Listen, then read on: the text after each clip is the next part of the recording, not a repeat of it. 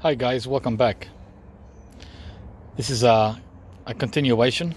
We're gonna put a second tree here, right there, between the custard apple, white sapoti, apricot, and what do you call it, the white shatut mulberry. So right in the middle there, we're gonna go and find the tree. I think I know which one. And this is what happened with the mango that I planted. I just used the grass that I pulled out. I turned it upside down, and that's the burn. See how I got my burn? I reused what was there in the ground. Smart or what? I watered it in, and all looking good. It's not finished yet. I've got to put some mulch there too. I've got to cut all these up. That's from the cherry moya and the pomelo tree cuttings over the last few days. They're gonna go in there. Stay tuned for more. I have a few more choices which I forgot about before. I can plant these new guys that arrived. The dwarf loquat, the Nagasaki Wazi, or the acerola. Is that an acerola? Yeah. But you know that I'm not gonna do the acerola because I learnt my lesson. Hang on. Yeah, that's the acerola, alright. Definitely not ready for big time, showtime. Showtime is in the ground. The video is going to be a little clumsy, sorry about that, as I'm currently charging the battery. It died on me from the previous videos, so I'm filming whilst I'm charging. Yeah. Alright, so we're back here again. Mulberry is the only one we can put. And that's not a bad choice because it's going to be right next to the white shatut, right? I wanted to keep it tropical though, guys.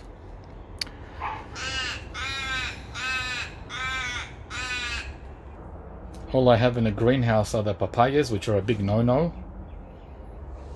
And the Panama berries, which are even more of a no-no. Isn't it disappointing that you can't plant trees because of the weather? Yeah. Alright, let's move on.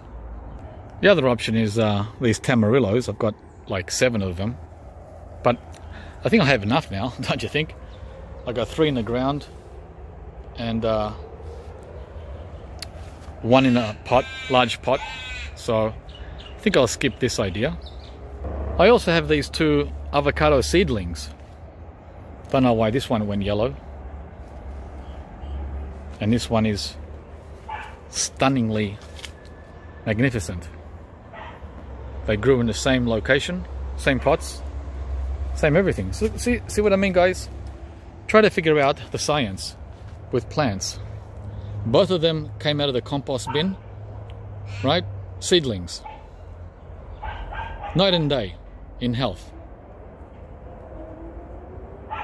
You'll have to excuse the noise. We have crows, we have dogs next door barking, and we have a lot of heavy traffic out on the highway. It's mid-afternoon now, so everyone's busy. So here we have a couple of acclimated choices. One is the Rollinia. This one has already spent 1 winter here in the greenhouse, and it's pushing out new growth all over. So I could plant this one. Definitely has done its apprenticeship. The other choice is this longan. This also spent all winter in the greenhouse. The chompu. I got these last summer. These 2, the Rollinia and the longan. So these 2 can go in the ground. And they're both, well, the Rollinia is very sensitive. That'll be a problem. But the longan should make it. Longan should be fine. The other choice is this star fruit. Right, that's the Kembegang. That's also spent winter here. And the two mangoes, the grafted ones, but I'm not putting those in the ground. No way. No way. They're not going in the ground. What else have we got? The R2E2, which I pulled out a month ago. That's not going back in the ground. And lastly, guys, I have a Sapodilla. Is that a Sapodilla? Let me just check. Yeah, that's the tropical. But I don't want to risk losing another Sapodilla, especially a grafted one, which is impossible to find. So I'm not going to take that chance. Look how healthy it is. Look at that. So the last choices are these two green Sapodi. I only got these a month ago, the beginning of September or end of August, I can't remember. So that's a choice. I could risk one in the ground and keep the other one in the pot.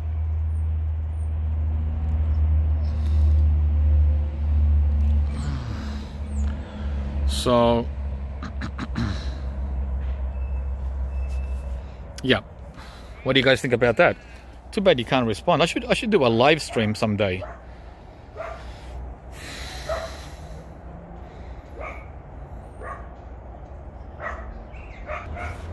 Oh, I forgot to mention I've got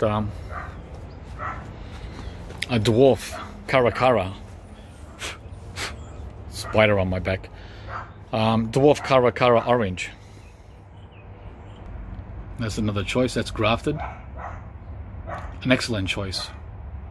And because it's a tight spot, it won't grow big. Wow, so many choices. Look how healthy it is. It's pushing out all this new growth. You know what? I'm inclined to go with this one rather than the longan, the green Sapodi, the loquat, mulberry. What do you guys think? Okay, you can't answer. Okay, what do you guys think I went with? What choice? Ta-da! Yeah, it was down to this one, the orange tree, or the mulberry. By the way, all three are dwarfs.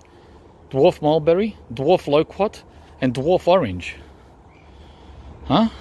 And I've got a dwarf macadamia too. 4 dwarfs. So many choices. What would you guys have gone with? And all 4 are evergreen. Well, the mulberry, not so much. The mulberry has about 1 month of leaf drop. So it's almost evergreen. So guys, let's plant this orange tree now. Oh, time for a break, guys. I've been out here for over 2 hours. You don't see it though. You only see a 20-minute video, and even that looks too long, right? So again, we'll use the same principle as we did for the mango, and we will use for the orange tree. The orange tree is a lot easier to grow in a temperate climate. Actually, it's easier to grow here than it is in the tropics, believe it or not. They have the problems I have with mangoes here, they have with citrus in the tropics. It's in reverse. You can look that up and find out what I'm talking about. So now let's dig. Okay, we're at shovel depth, which means it's deep enough, because remember, we don't plop the tree into the hole in the conventional way. Otherwise I would have to go deeper. So this one only had 1, 2, 3, 4. Yeah, this one had 5 rocks, this hole.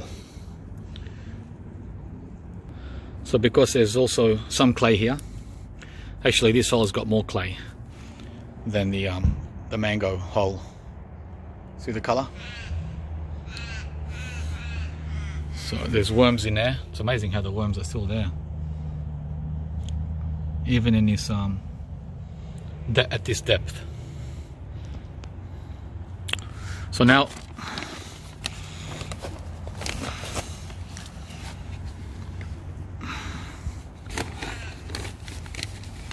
two big cups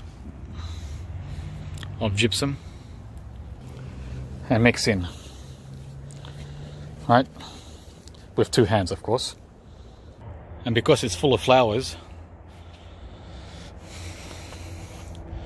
we want to give it something to feed on, because I don't know what's in the native soil. So I'm going to give it some compost. Not much. Don't go crazy. Just 2 scoops, right? That'll do. And mix it in.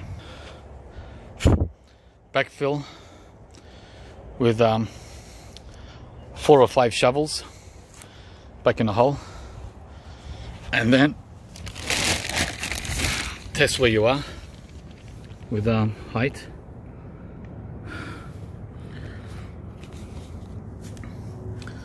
That looks high enough, maybe 3 inches above grade, right? Yeah. Yep. There you go, guys. And with the orange you can go even a little lower, but you don't need to go as high as I did with the mango. That's it. Now we take it out of the pot. Okay, you win some, you lose some. This time I wasn't as lucky or fortunate pulling it out of there. It was stuck. Still stuck.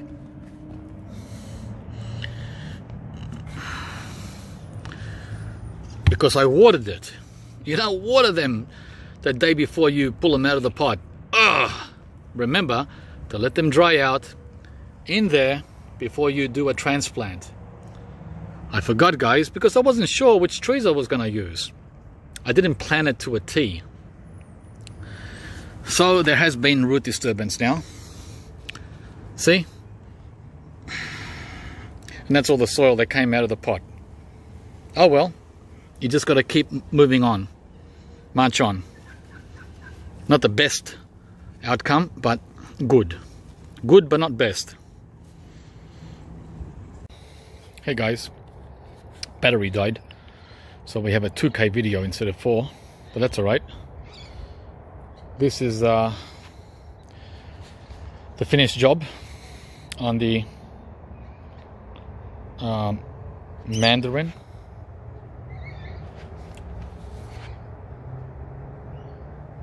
Just trying to get the focus to work. Yep. So I used the same technique. It's around 3 inches above grade. The mango is around 5, maybe 6. See that? And that's how we roll with planting. Hope you guys enjoyed this video, got something out of it. I sure did. I used a slightly different method than usual. That is the burn. I created the burn using the grass cutouts, carved out grass. So that was pretty smart, ingenious of me, wasn't it? So that's not going anywhere. Unlike soil, which would run off or break up. This won't break because it's held together by the lawn. It's not going anywhere. All right. So, by the way, there's a lot of great buys on Daleys site today. Today being Tuesday here in Australia. The white Shatut mulberry and the red Shatut mulberry are both available, as are a few other good ones, because you keep asking me for cuttings. Guys, please stop asking for cuttings, okay? I didn't buy these trees so that I could give cuttings to you, okay? I purchased this tree. I purchased everything here. I haven't got a single tree here growing from a cutting. Everything has been purchased. All 200 trees, including these figs. So don't be a tight ass. Go on to Daleys and get those mulberries that you keep asking me for. Okay? Support a local business. If you're in Australia, you have enough money to afford this. You're not living somewhere in a third world country. I had to get that out because every day, every single day, I get an email for a cutting. Please. Alright guys, thanks for watching. And see you from the next video. Oh, by the way, in about a day or two, I'm going to put the mulch on there too. I didn't do it today. Just going to wait a day or two. Alright, bye-bye now.